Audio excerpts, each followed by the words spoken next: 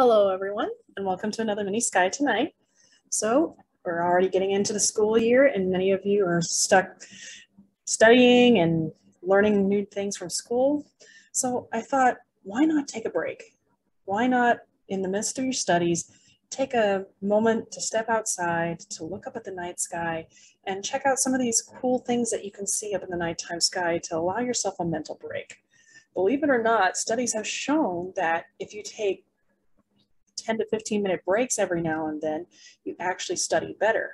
So allow me to show you some of the things you can see and to observe while you're taking that nice breather from your studies. So just to give you a rough idea of a couple of things that you can see in the evening sky tonight, if you look towards the western horizon, just shortly after sunset, you can see two planets in the early evening sky. Over towards the western horizon, you'll see like this trio of three stars, but actually two of them are planets.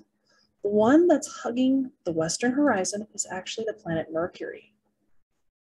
And the really bright one is the planet Venus. So in the early evening sky tonight, you can see two planets. Let's check out these planets up close and personal. So the program I'm using is called Stellarium. It is a free planetarium program that you can download for any electronic device, whether it's your cell phone, your tablet, your computer, any electronic device. It can be downloaded for free, and it's fun, it's easy to interact with.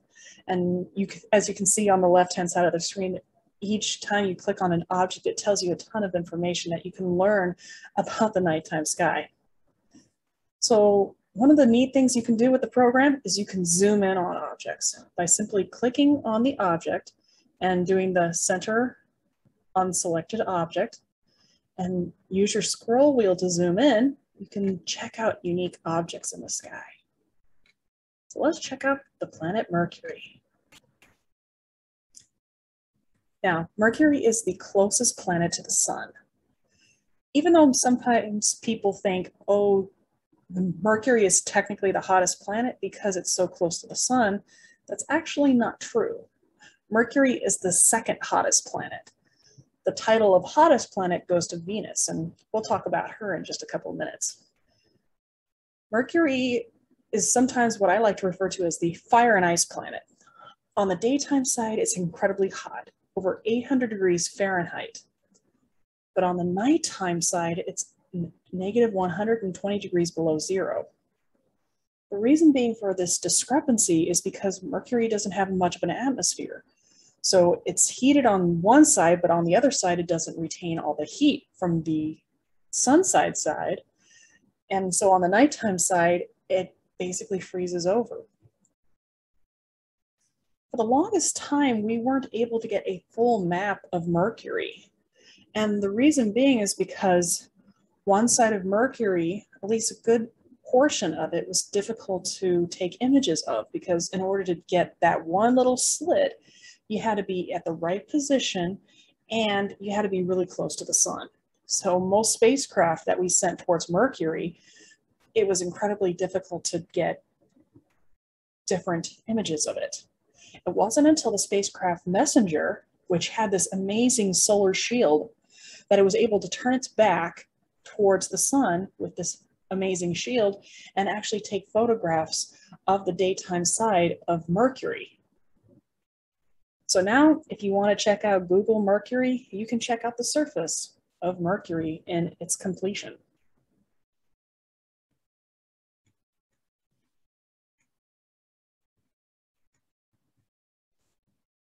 All right, let's check out Venus. The other little third star is actually indeed a star. That's the star Spica. So you have Mercury, Spica, and Venus.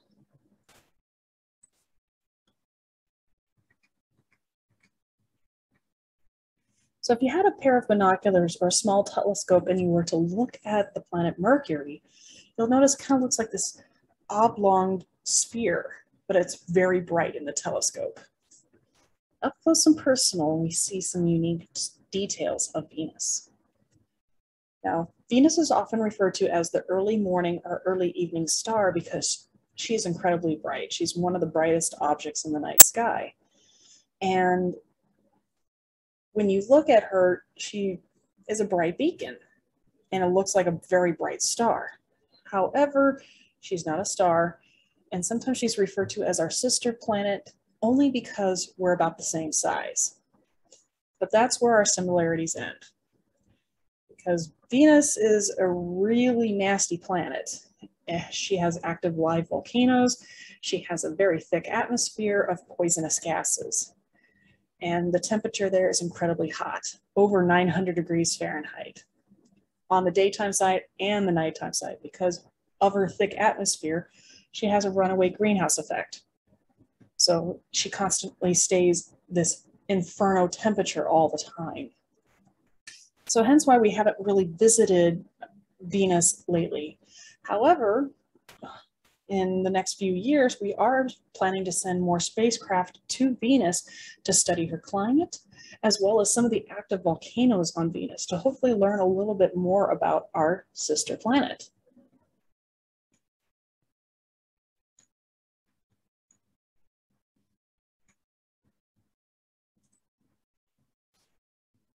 Right.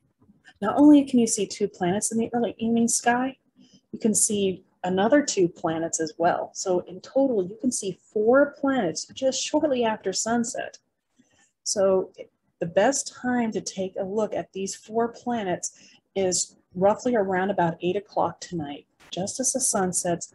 Look towards not only the west, but the southeast.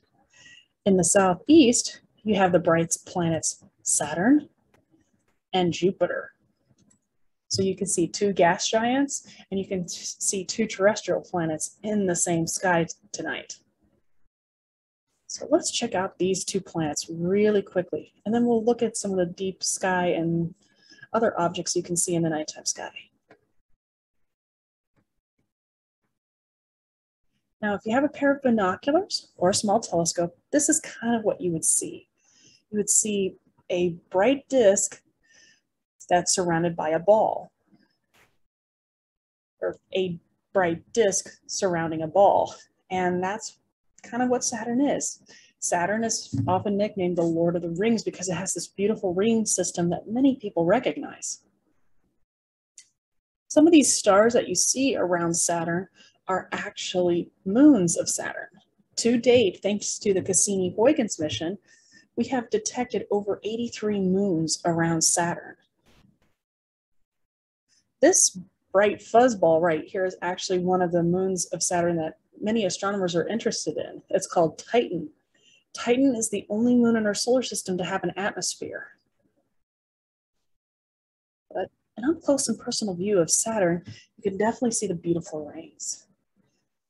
They're not solid. They're composed of particles, some as tiny as a grain of sand to boulders as big as a house, and they all go in orbit around Saturn.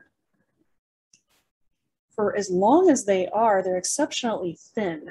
The average distance from the top of the rings to the bottom of the rings is the same distance between the 2 goalposts on a football field. For as big as a planet it is, the rings are really, really thin. But they are exceptionally long. If this was an imaginary racetrack, it would take you 5 years to run 1 lap. Crazy, right?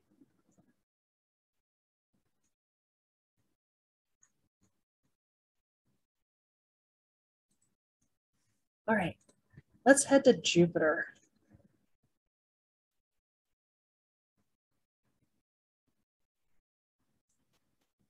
Now, if you have a pair of binoculars or small telescope, this is kind of what you could see.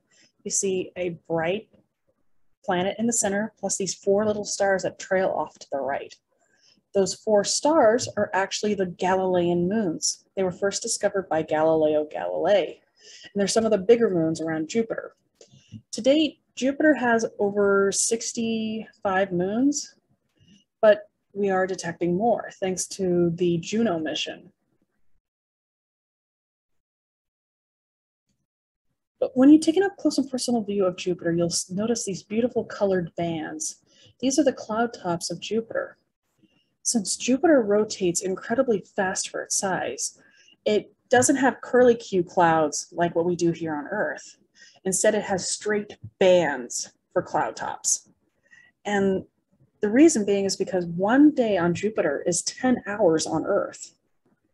So for every one day Earth goes through, Jupiter has gone through 2 days. So since it rotates incredibly fast, its clouds go straight because it has that much energy to basically cause the jet streams to go in straight lines. And Jupiter itself is exceptionally big. In fact, just to give you a rough idea, Jupiter is so big that all the other planets could fit inside of it. It's that huge.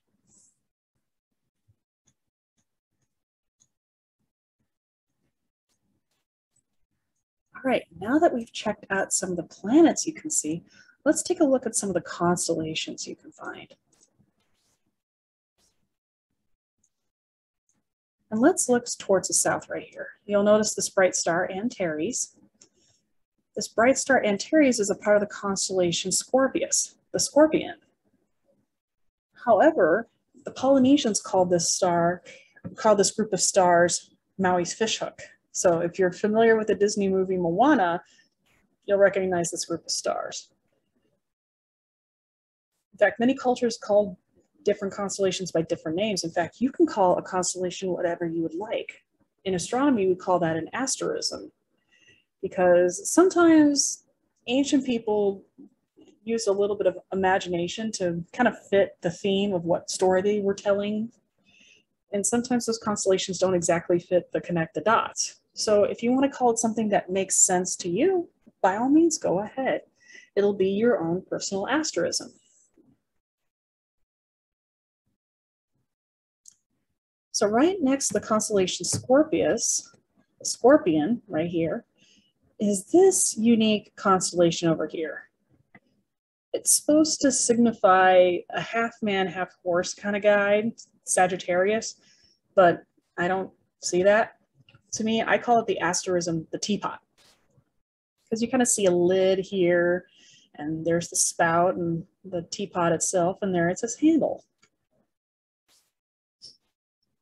But believe it or not, Sagittarius' spout points to something really interesting. And if you get away from the city lights, far away to where you don't have to worry about city glow, you can see something really unique. It'll look like a fuzzy cloud in the sky.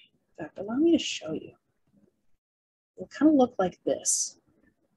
This fuzzy cloud in the sky is our Milky Way galaxy. Our galaxy seen edge on.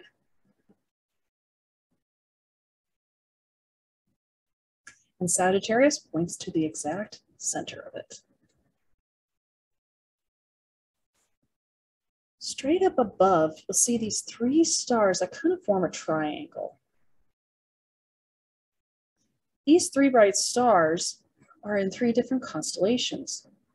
This top star is called Vega, the bottom left star is called Deneb, and the bottom right star is called Altair.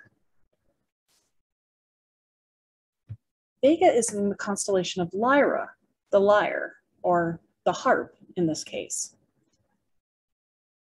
Deneb is a part of the constellation Cygnus, the swan. And Altair is a part of the constellation Aquila, the eagle.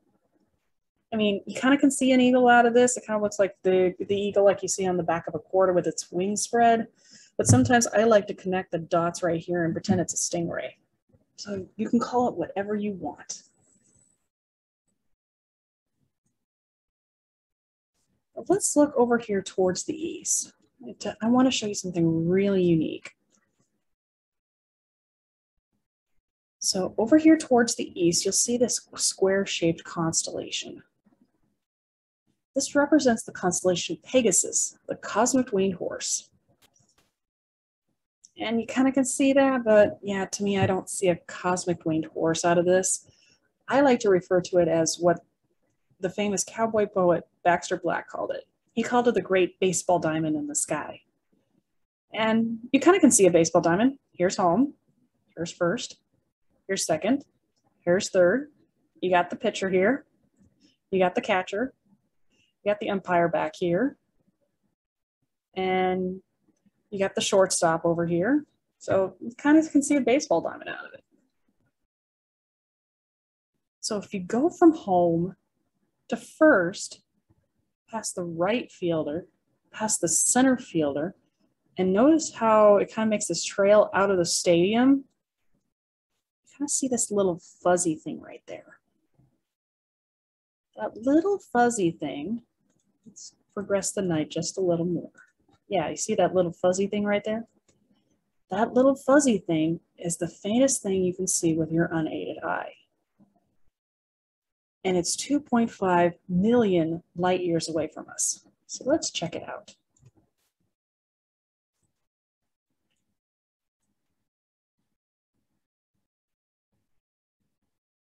This is the Andromeda Galaxy, our sister galaxy, which is 2.5 million light years away from us.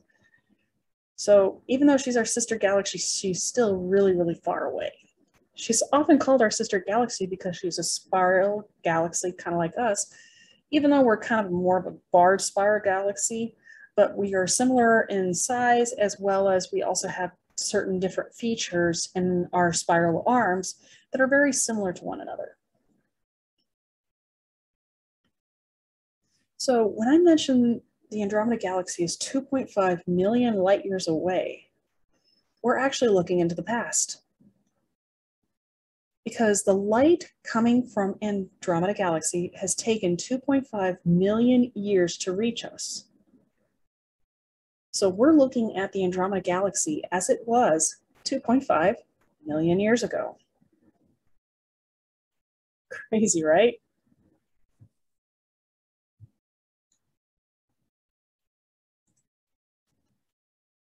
All right, so these are some of the constellations, planets, and deep sky objects you can see in the early evening tonight, just shortly after sunset, and progressing on to the evening just a little bit. So if you just need to have that few moments of a little bit of a break, here's what you can look for.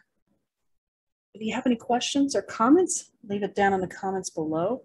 If there's a topic you would love for me to cover over, leave it down in the comments as well. And until next time, stay safe, stay healthy, and as always, never stop learning.